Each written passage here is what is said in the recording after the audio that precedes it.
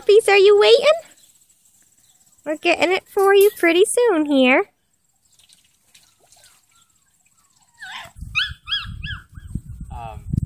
So actually, why don't you stop that?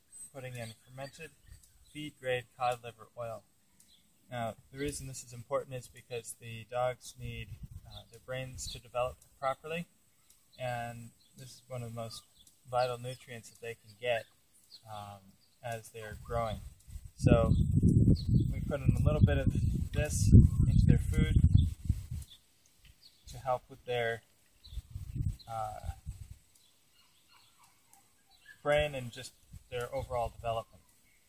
And of course we're using the salmon, trout and salmon meal feed here as well, which is recommended for the puppies especially, so that they can, again, be healthy. And then the goat's milk, the raw goat's milk, non-GMO feed on that is the only milk that is recommended for dogs and puppies.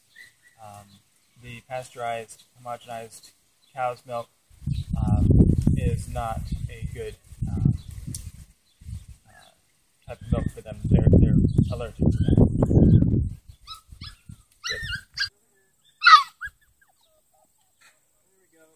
Hungry puppies.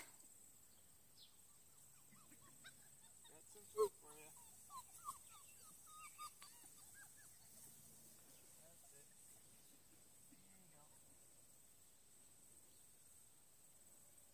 Come on, puppies, over here.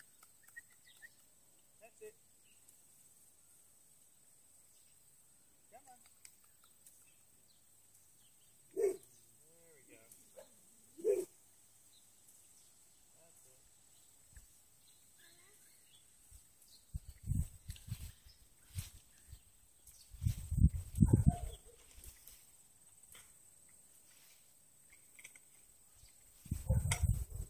And those puppies will have it eaten up in no time at all.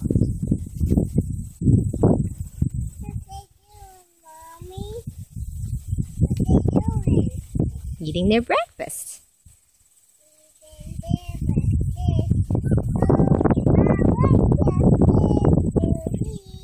The water?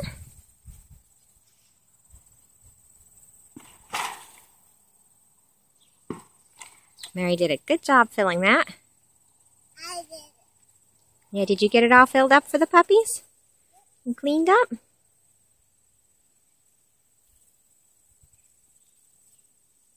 Enjoy your breakfast.